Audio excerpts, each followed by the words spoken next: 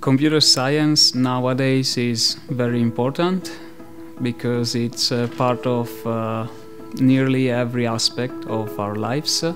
But first of all, computer science is all about solving problems and make people's lives better.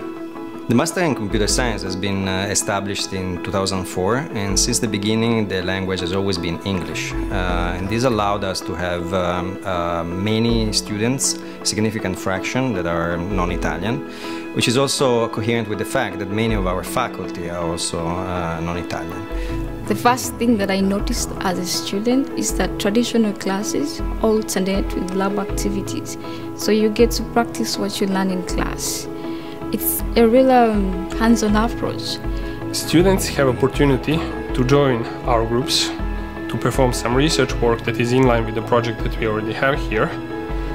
And through that they gain a lot, I would say. First they pass their exams and they help us a lot to finish our projects and our researches here. The scientific experience is then placed into the design of the courses of the Master in Computer Science, which are organized in three macro areas, which are data science, service design and engineering, and system and networks. And these courses, of course, provide the fundamental concepts, but they have a strong slant toward application and real system, which permeates the entire curriculum and is also complemented by numerous laboratories and other hands-on activities. The added value that I think I gained from graduating here in Trento is that I could explore a variety of flavors of computer science that went beyond the regular programming, hardware, coding, and so forth.